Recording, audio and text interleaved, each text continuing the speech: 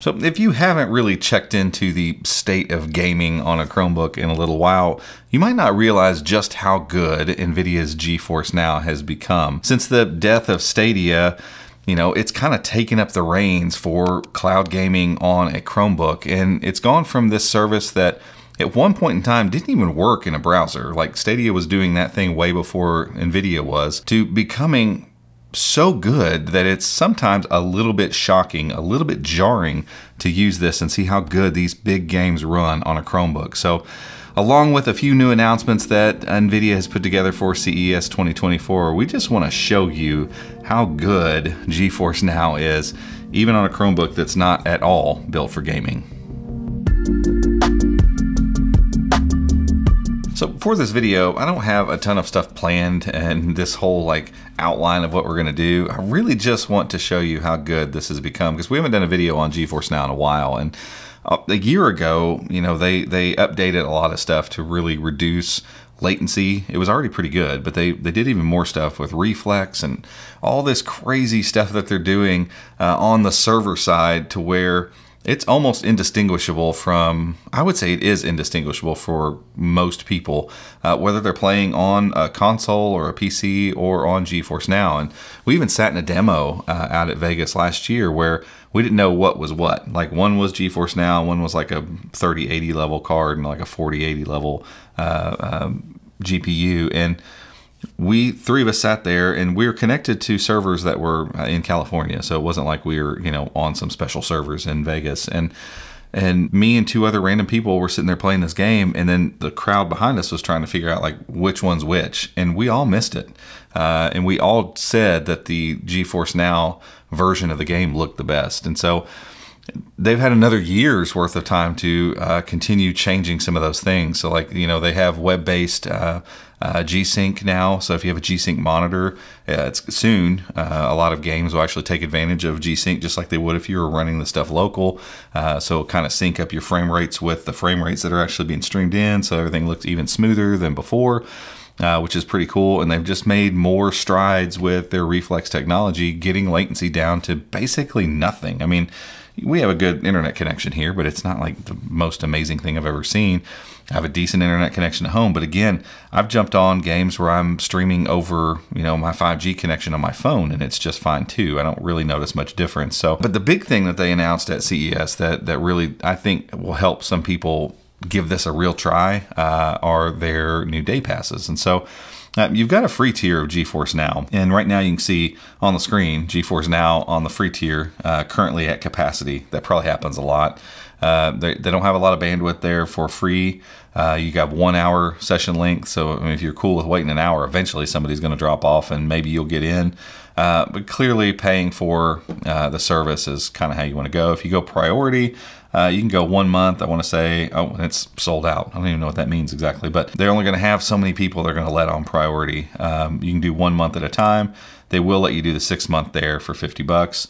And then you've got, Ultimates packed up right now too. But if you want to do 6 months, they'll go ahead and let you in the door there too.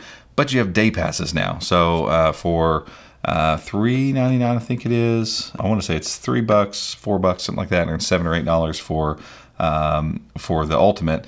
That gives you access for one 24-hour cycle to either one of those tiers. So you can actually try it. You can try it in your home, you can try it in your office, you can try it on your phone. However it is you think you'll be using GeForce NOW, you can try it. And you have 24 rolling hours. So if I started right now and say it's 2 o'clock in the afternoon, I've got till 2 o'clock tomorrow afternoon to try it. It's not just the rest of the day.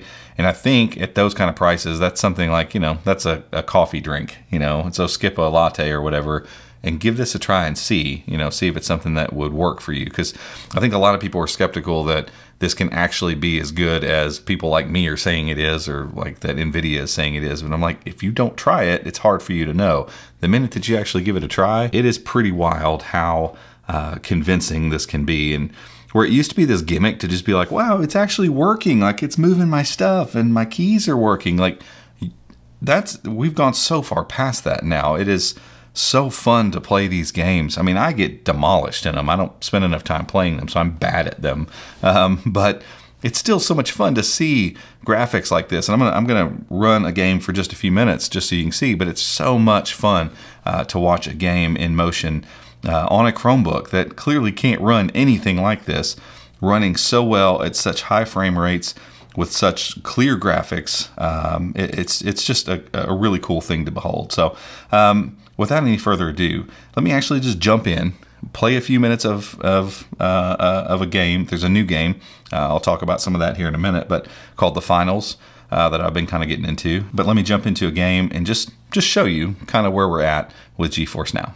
All right, so I've got it loaded up in a window here, and it's important to remember, like, GeForce Now's strengths are its performance. Like, it's really good. The latency is really low. The graphics look fantastic. Like, that's where they've spent their time and their money. But like, this game's a perfect example. When I launch The Finals, I see the virtual desktop that I'm jumping into for I don't know. On this one, actually, it was like 30 or 60 seconds.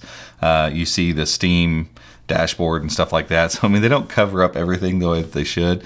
But once you've linked up your Steam account, 'cause you can link up Steam, you can link up your Xbox PC Game Pass account, you can link up Bethesda, and more are coming, I think.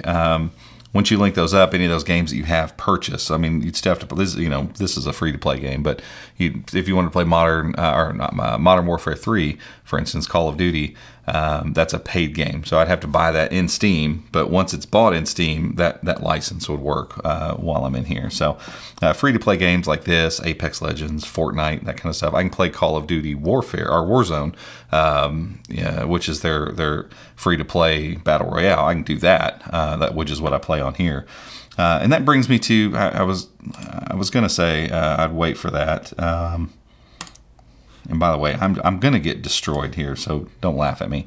I just started playing this game, so I'm not very good. But big name titles are starting to come to GeForce Now. So at one point, it was like there's all these games, but some of the big titles that you really wanted to see weren't there. Well, last month, Call of Duty showed up, so I think it's Modern Warfare 2 and 3 and Warzone are all on here now. And that's part of NVIDIA's big thing they signed with Microsoft to basically start allowing some of these Xbox Game Pass games over. And there's a bunch of layers to that agreement, but it's paving the way for other stuff. Like Overwatch 2 is coming. That's part of the CES announcement. Overwatch 2, Diablo 4, some of these Blizzard titles will start showing up here. And some of these big game developers that were a little bit not quite sure what to make of cloud gaming at first, like back when Stadia was kind of trying to push forward, there were a lot of them that were like, licensing, we don't really want to mess with any of that kind of stuff. We're starting to see them come around. We're starting to see some of this stuff work out. And that's, the performance of, I don't want to be the heavy, I'm going to go medium. The performance of GeForce Now is one thing. So if the performance is great, like Stadia performed really well too. So I don't want to act like it didn't. GeForce Now can have great performance, great graphics, low latency. I can jump in, like I never have to wait. I've got the advanced or the ultimate tier here. You never have to wait. And for $20 a month, that's way cheaper than buying a bunch of games and trying to go buy a gaming rig and all that stuff. Stuff I'm just not going to do, if I'm being honest. My mouse, I don't feel like my mouse has got enough sensitivity here. And so, to me, like being able to just jump in and never have to wait on updates. Like my kids sometimes want to play Fortnite and they're like, yeah, I'll jump in, I'm ready to go. And they're like, oh, we got an update. And so, well, I'll see you in an hour.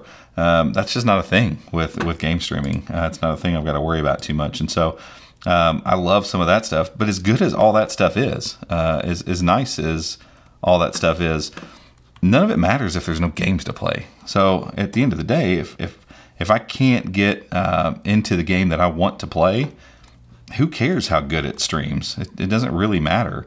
Who cares how good it looks? Which this looks amazing, by the way.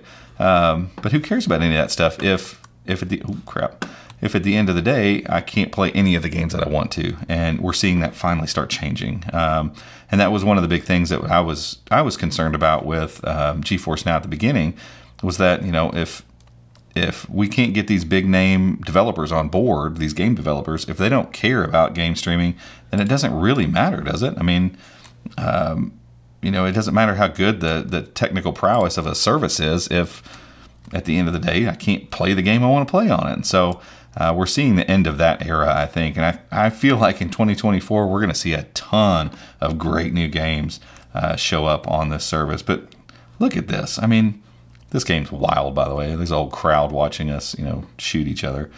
I think it's supposed to be all digital, though. I don't think you're, as a person, you're actually in the game here, or in the arena. You're virtually in it or something. But I mean, like, you're getting full ray tracing here, so you see all the lighting effects on the floor and all that kind of stuff.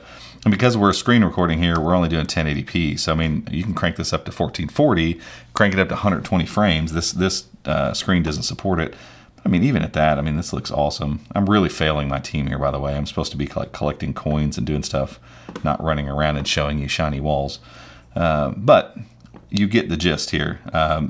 There is just no latency whatsoever. Hopefully you can hear, you can hear my space bar. Okay, and you can hear the click of my mouse. Like there's just no latency there. I mean, that is immediate. And I don't know. I don't know what else to say about GeForce Now other than it's amazing. The games that you can play here are awesome. And if the game that you want is here and it is working, then it is a service well worth paying for, especially if you're someone like me who doesn't want to go invest in a big gaming rig. You don't want to go invest in a bunch of games. I just want to see what shows up here and then try it and play it and enjoy it. And when I'm done, close it up and move on and not really have to think about updating. And God, I need to update my graphics card. And I need to probably go buy some more RAM. Well, guess what? NVIDIA servers have all that stuff covered. They're going to make sure that you always have the best possible gaming experience. And man, hopefully you can tell by watching this just how good this is. I mean, it's so impressive. It's so much fun to play. And it's so hard to make a video when a game like this is playing right in front of me. I want to do this instead, if I'm being completely honest. And that's what I want you all to do. I want you all to check this out. Go get a day pass. Open your Chromebook up and go and check out GeForce Now, because as good as it was last time we made a video about it, it has gotten so much better. It's just unbelievable how good this service has become. And that's all I really wanted to tell you about today. So that's it for this one. If you liked it, give us a thumbs up, head down there, hit that subscribe button, and be sure to ring the notification icon if you'd like to be alerted when we make future videos just like this one. Till next time, we'll see you.